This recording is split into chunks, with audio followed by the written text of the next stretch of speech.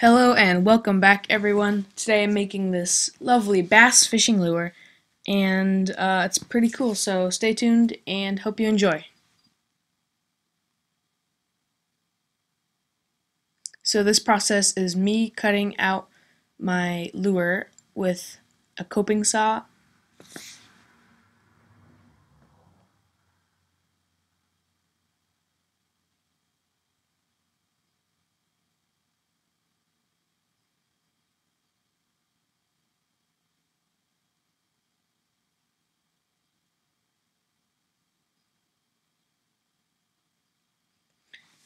It's a lot of work, but it gets pretty decent results, so it's worth it, I think.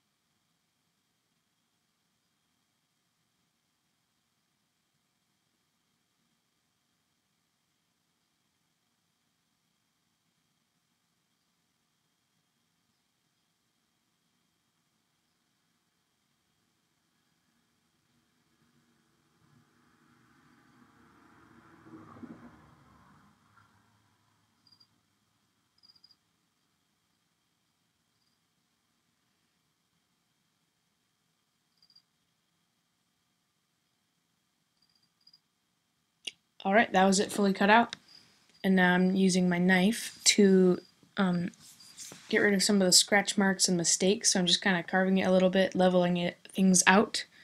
So that's what that is. It looks kind of odd, but that's what I'm doing. So it's pretty important.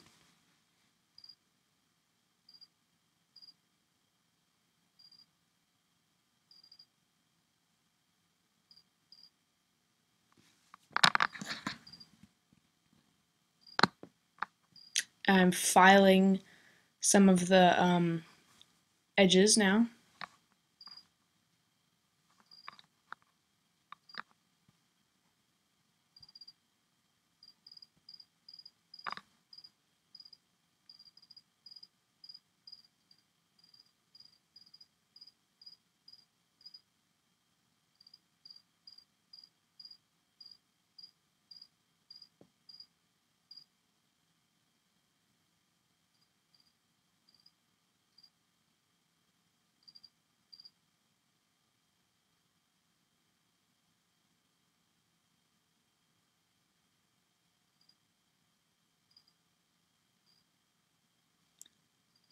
Oh, so now I just drew lines on the fins for uh, they were even, and then I sawed them out. This is the process of making fins, and as you can see, I'm chiseling away the two end pieces, leaving one middle piece that stands in the middle of the fishing lure. It's a pretty effective way of going about this, and it worked, so I guess that's all that matters.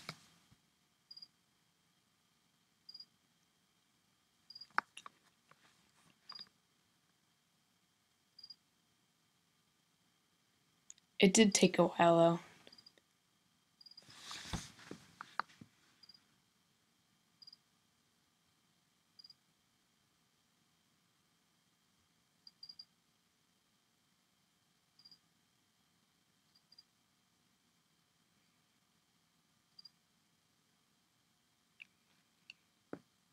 And I'm filing down those edges because that chisel left some marks.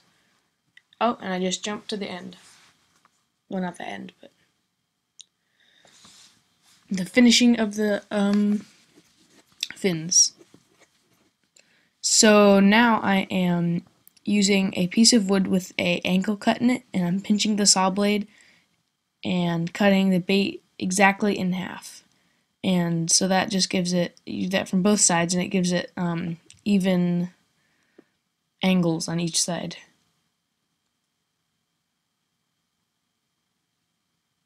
And so that is the top profile being drawn out. Bass are pretty thin, so I made it relatively thin, and that I made that tail fin thicker than it will be at the end.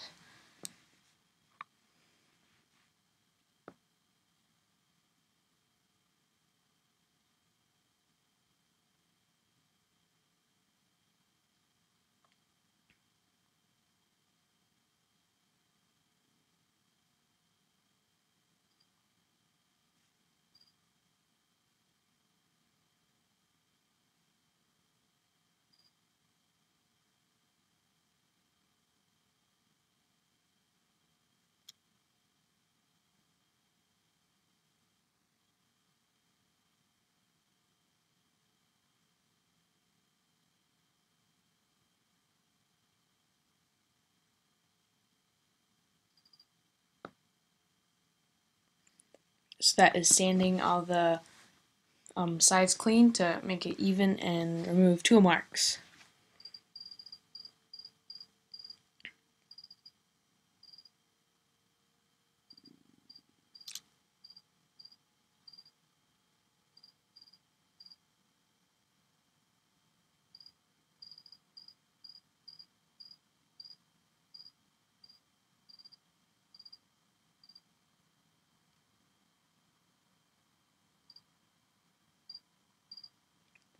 So this is the beginning of rounding it off. I am carving on the edges to make it round.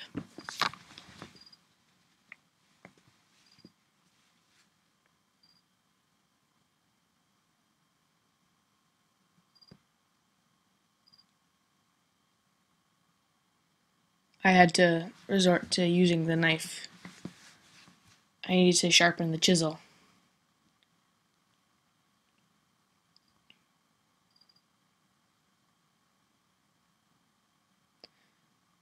But it was difficult to carve in those places with the fins.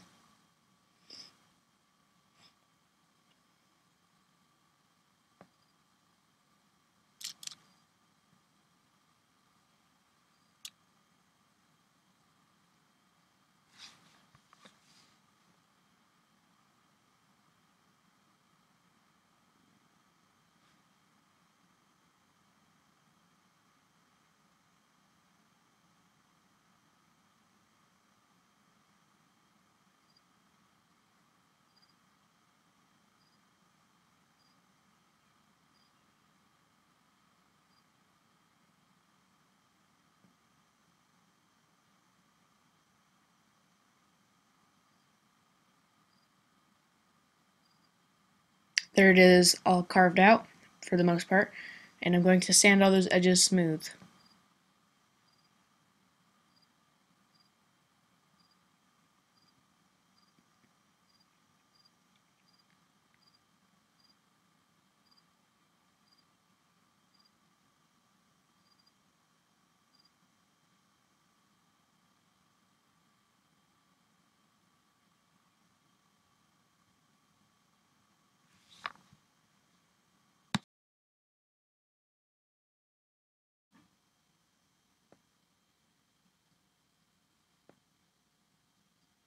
And it looks like I'm drawing the ridge where the fin will separate from the main body of the fish, and then you score that with a knife, and then you carve it out.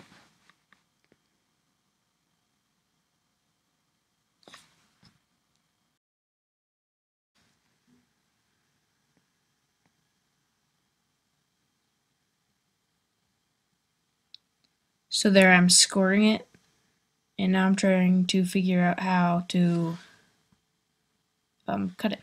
And I'm drawing the lines on the fins for the fin rib things.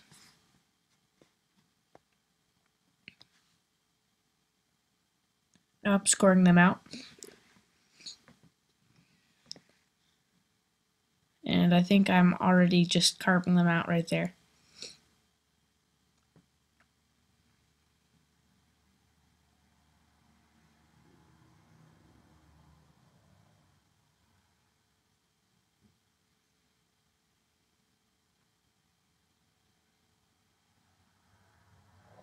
And there we're scoring the tail piece and actually carving it out.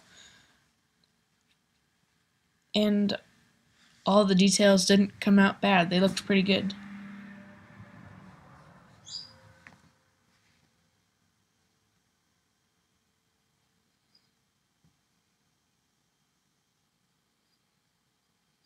There it is, with all of its details pretty much done.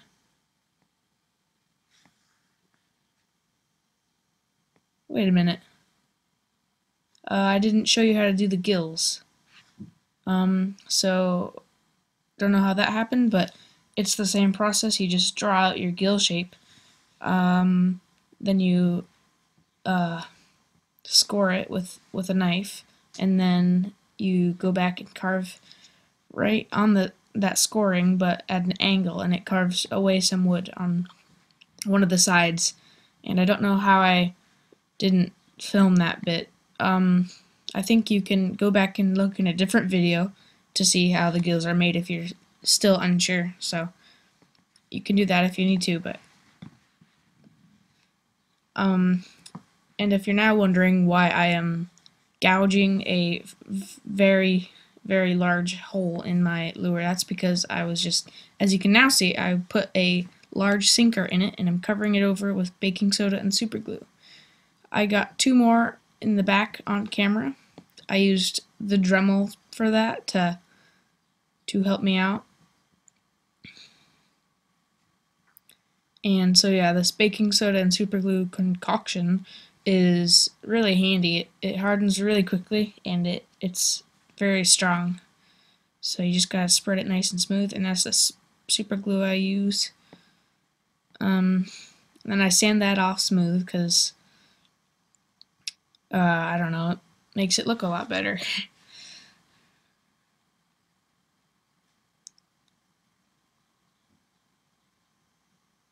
Okay, it looks like I'm about to finish cutting the joint. A little off frame, but I think you get the idea. You just want them to meet evenly, those two lines evenly in the middle.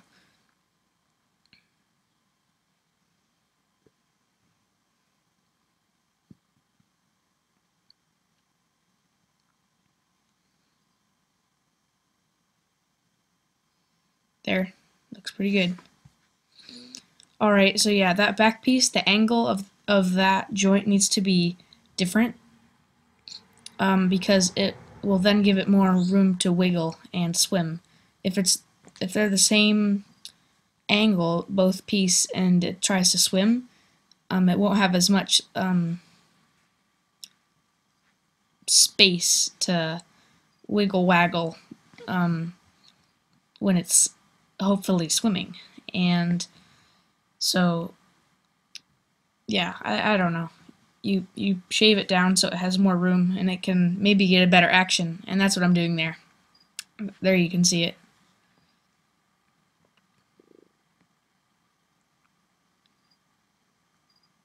Drilling out the hardware holes.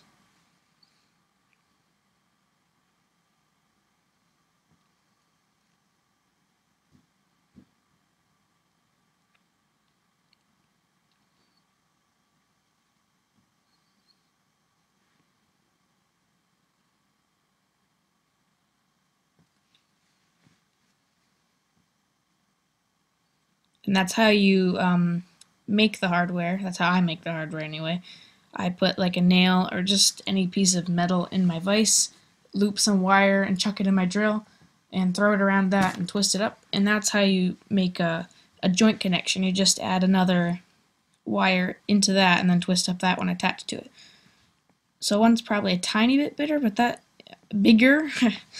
you can't really see it and it doesn't matter. So that's the bait with all of its hardware in and just held together. Still need to seal it, but it's looking pretty cool.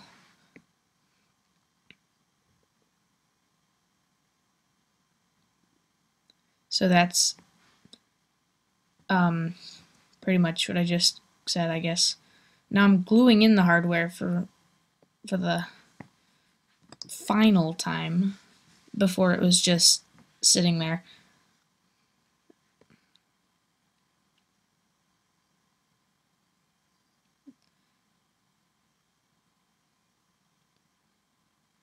Now I am sealing the wood with the super glue.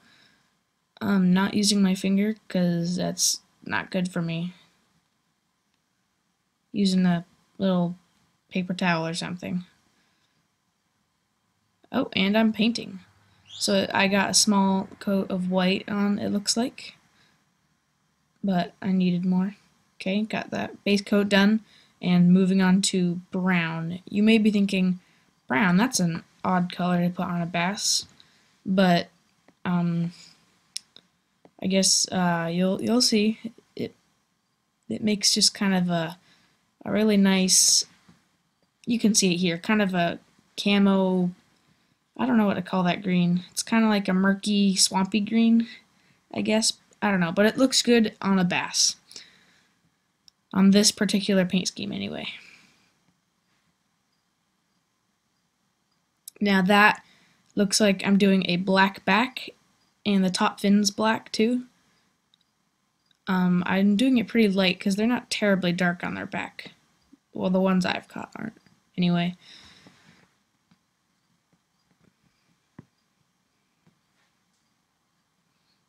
Alright, and so I'm sorry about my hand. Didn't know I was blocking the camera when I did this. But I am just going and putting little dots and spots all over the place on this fishing lure. And I'm making almost like little stripes coming down from the back, but not quite. So that's just their lateral line thing that they have. Yeah, sorry about that. That's pretty bad.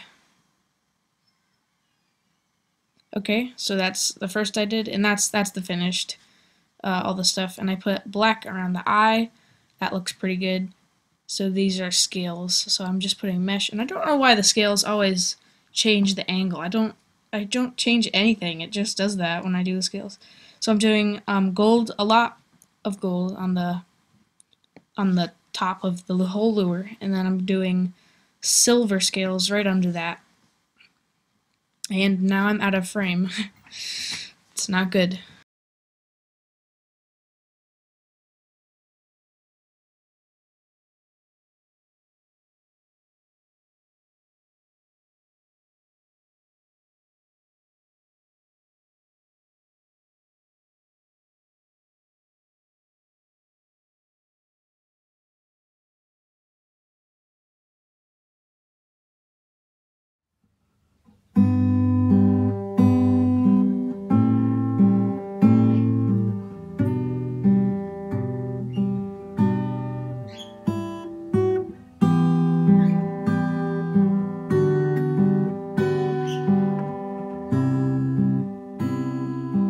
Alright everyone, I'm here at the pond. I don't think I'm going to catch a fish with this, but I can most certainly try.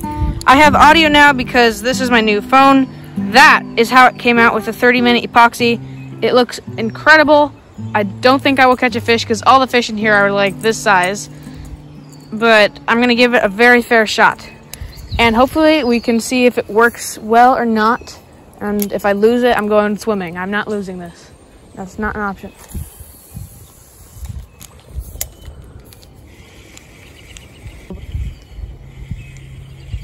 Don't know what it's doing. Oh, it works great. Holy cow. We've got a good bait. Got some stuff hung up in it.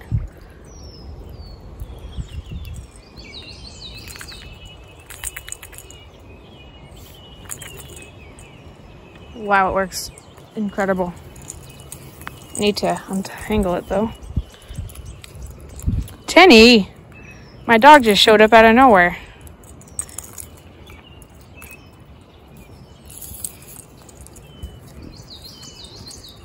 Okay. Well, I wish it weren't so weedy so I could show you the action. Maybe I can try it out this way. What the heck? Tangled up over here.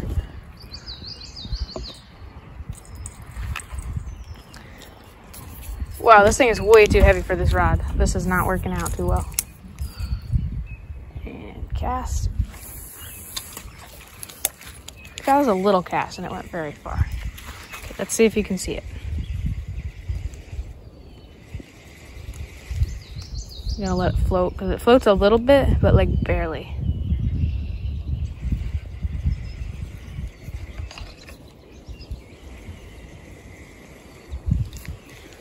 Can you guys see that? I don't know what you could see or not. Hey, if anybody's watched that new marling baits video, then you'll know what I'm talking about here. This lure also has a particular splashdown sound. I have no idea what you can see or not. Why does it have to blend in so well? It works so good. Can you see that? let me know if you can see that in the comments below, and if you can't, then I'll figure it out. I'll get out the underwater camera and get all crazy sophisticated and all that stuff.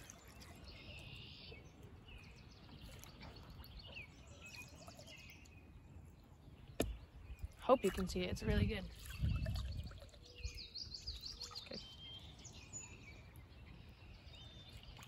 Okay, I'll have to review this footage at home.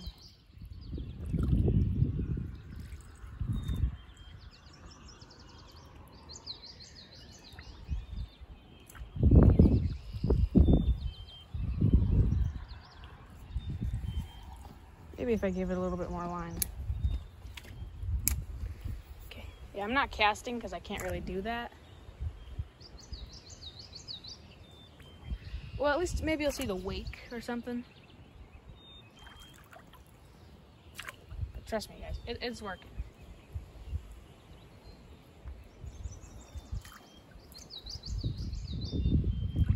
Okay, you guys see that fish?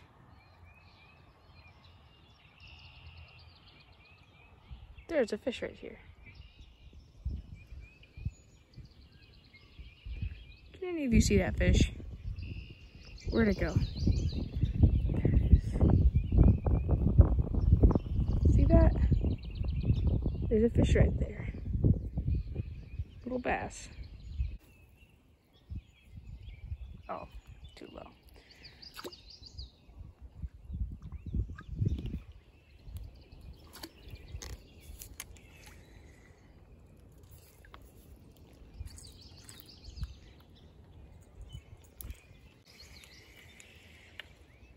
You seeing that?